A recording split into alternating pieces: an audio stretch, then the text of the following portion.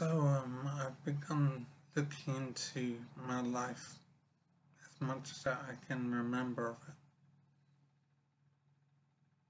And I used to teach Taekwondo in East Barnet, North London. And I called the school Taekwondo Excel. And I note that somebody else has taken over that name. And I believe they're teaching Taekwondo in the same hall that I used. I'm thinking that I hope the students that I had have adopted the new school and they're being supported and it's working well for them. It is such a shame that it has come to an end, my teaching. And everything about me losing contact with the school is a mystery right now. But I do believe it was a suicide attempt.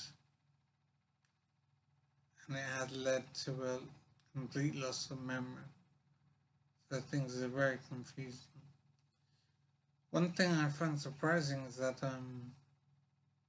my memory is badly affected and I simply don't have a memory. But there are some things remaining in my memory, even though everything else is mainly gone. I can't remember what my children looked like. I can't remember where I was living. I can't remember what car I was driving. But I do remember the name of the hall manager where I taught Taekwondo. And I can remember the Taekwondo oath.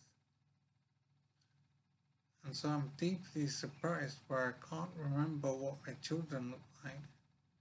But I can remember something like the Taekwondo oath. So it really doesn't make sense how my memory works and doesn't work. It is a strange situation. I'm thinking that if some parts of my memory work, it does give me hope that I can recover more memory in time. But I believe I had my brain injury in 2015. And so if 7 years have passed and this is my situation now, it's hard to have hope. But I do have some memories, so I still retain hope. I don't think I'm kidding myself. I'm hoping that there is still a chance. So life is very much a mystery right now. And I'm trying to maintain hope. But 7 years have passed, and so it is not easy to maintain hope.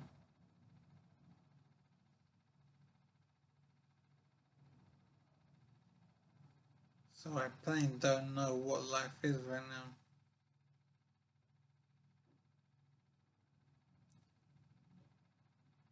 I don't know how to make progress at the moment.